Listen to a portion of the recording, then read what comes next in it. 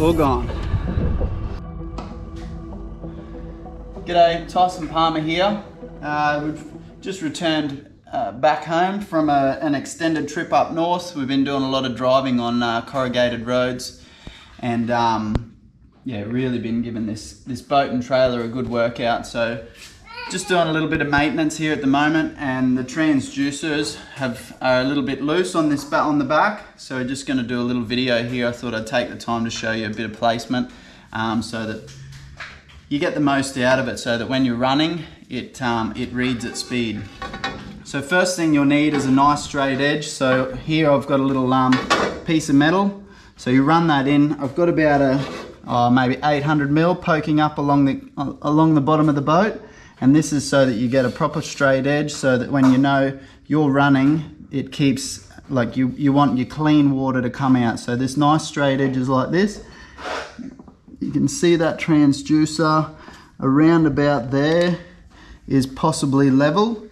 So that's level with the keel of your boat. How I like to run it is around about here somewhere.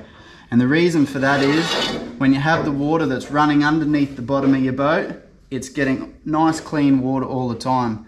One thing that you do have to remember when you have got it facing a little bit forward, you'll get a nice clear picture, but when you pull up, your transducer is ever so slightly going to be facing forward.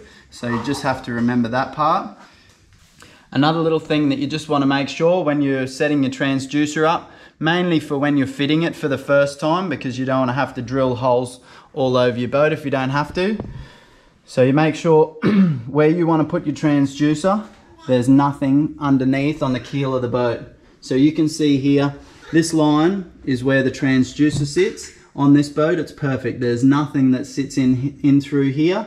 You need to be careful with that. If there's any sort of little lumps, any scratches or anything like that that come through here, you're going to get the bubbles that come off the bottom of your boat, and they're going to come down through here, and you're not going to get clean water on your transducer. So very important, that part. We'll tighten these ones up here, and then we'll check it again, because usually once you tighten, it wants to move.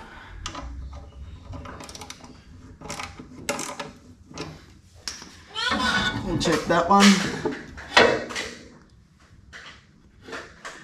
And that looks pretty good to me. Hope you got something out of that one. Tyson Palmer from Lawrence. I'll see you on the next one. Thank you very much.